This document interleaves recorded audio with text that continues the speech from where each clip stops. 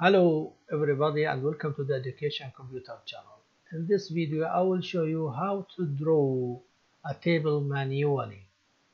Here go to the Insert tab and then Table tool, and here we have the option Draw Table, and you can now see a small pencil here, and then you can draw the whole table like this. But you have to know that you have to choose some design for the borders that you want, and also you have to know that draw table is activated, this tool.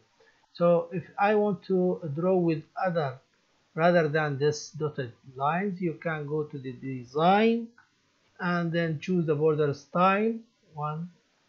It is style the, let us set black, and the thick of this line to be 3 points, and then you can as you see, you can draw the lines as you want, and also you can apply if you want to some of the border that there or here. If I want to make it for all and this, and also if you want just choose all and then go and choose all borders, it will be with the same style.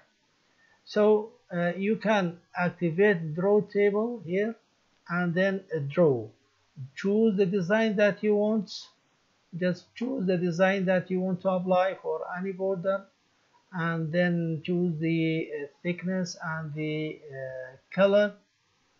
Okay, and then go and make your border here, and also if you have a diagonal one like this, you can manage that also.